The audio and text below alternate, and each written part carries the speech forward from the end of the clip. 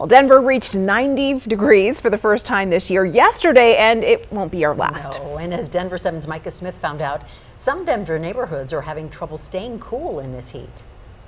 Growing up in Denver, we had far too many days of hot weather where we could not shield ourselves from it. And Denver native Victor Galvan says he remembers begging his mom to take him to a neighborhood pool to escape that heat. So we have the ground beneath us that is absorbing heat and keeping heat in our communities, and no canopy to actually shield ourselves from it. Galvan recently reviewed a new report from Healthy Air and Water Colorado that found Black Coloradans, people making less than $35,000 a year, and renters make up the largest percentage of people in Denver without air conditioning. The report also found that neighborhoods of color and low-income neighborhoods experience the most extreme heat. For example, just 3% of Denver's Sun Valley neighborhood has a tree canopy, which in turn causes temperatures a few degrees higher than other parts of the city. Here in Denver, 9 out of the 10 past summers have been the hottest on record. Jim Garcia is the CEO of Tepeyac Community Health Center in Denver's Elyria-Swansea neighborhood, one of the most impacted areas for extreme heat. Garcia says a lot of their patients are dealing with chronic diseases. When you compound that